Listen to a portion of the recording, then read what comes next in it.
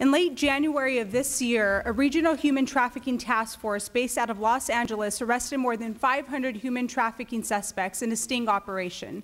As part of the operation, law enforcement officials set up a decoy account on Facebook and other online platforms, and were taken aback by the amount of traffic these accounts generated.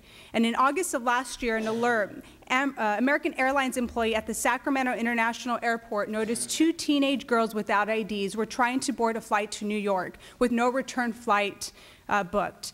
The teens were told they were going to be paid for modeling and be in music videos by a man they met through Instagram.